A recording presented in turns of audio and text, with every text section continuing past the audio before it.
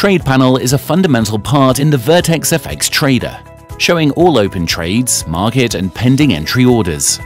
By right-click anywhere on the trade panel, you can close selected positions, hedge the selected position, which opens an opposite position type.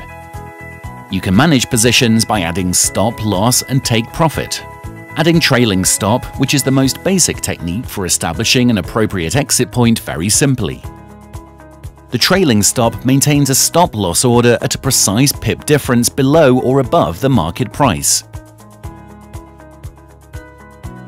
You can close profitable or unprofitable positions, generate reports, change appearance settings, and view your position's price on the chart. History panel is a very important panel that lists all closed positions in the terminal, with the ability to categorize positions by days, weeks, months, or even by a custom period.